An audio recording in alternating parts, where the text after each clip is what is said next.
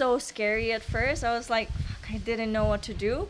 But I guess like everyone around me knows. And they're really guiding me, like helping me out. So, Mai, if you're scared, just hold my hand, or we just hold each other on the back, like all of us like going down the hill, like probably five of us.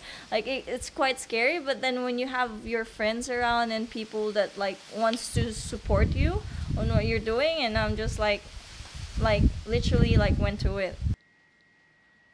They just messaged me, okay, we're getting you. We gonna like fly you to Lombok to do that, and it was like a 3-day shoot.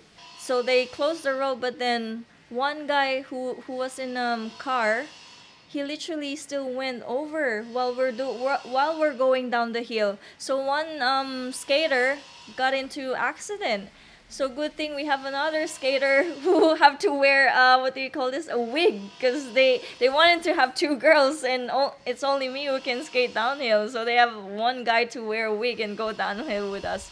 So that was like a scary part, but then other than that, it was really fun experience.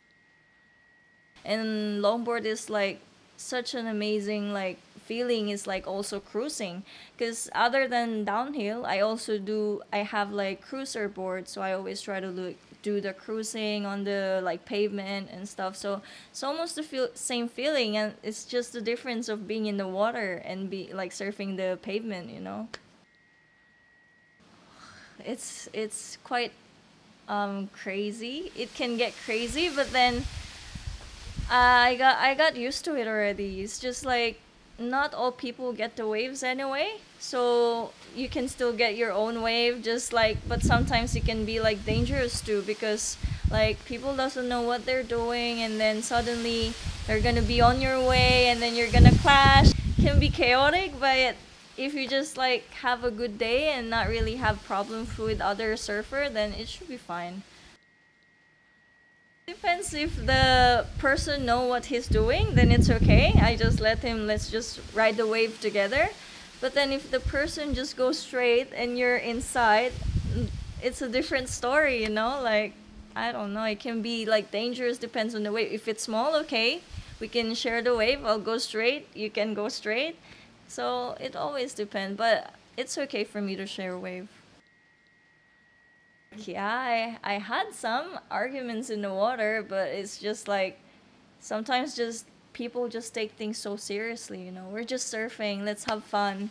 It's a small wave we're talking about. It's not like massive wave that you can like get killed or whatever. So I always just say like just have fun. Sometimes it gets into me, like the situation, and I just like just walk away, you know. It's okay.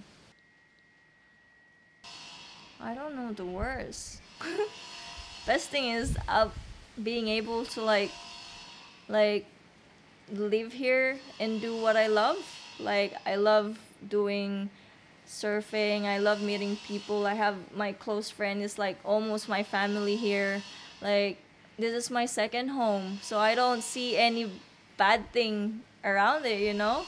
I love Bali. That's just it. And I'm grateful and thankful to be able to like live here and get out of like where I was living before. So I see myself lucky to be able to like live what I'm living right now.